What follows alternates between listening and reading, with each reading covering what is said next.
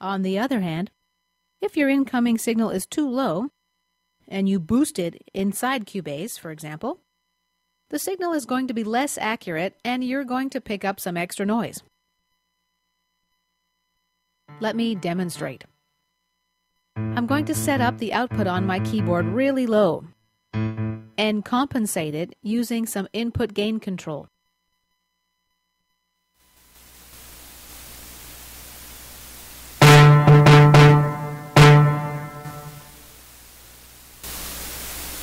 As you can hear, the result is not very pleasant.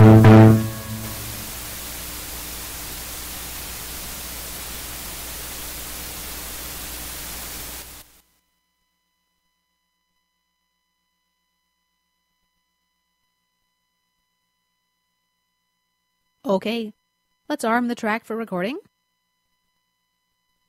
And then turn the monitor button on.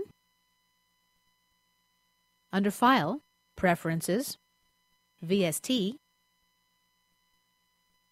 you can choose from 4 different options for monitoring.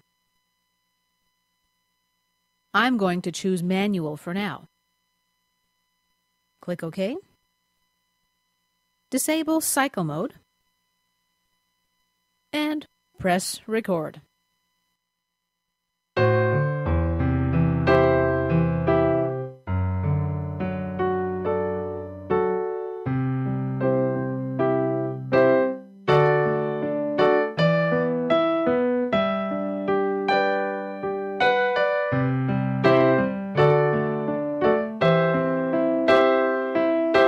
Press Stop.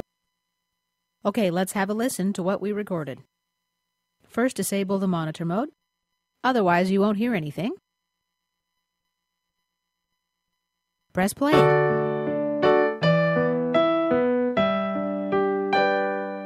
primitive little piece, but not bad for our first time.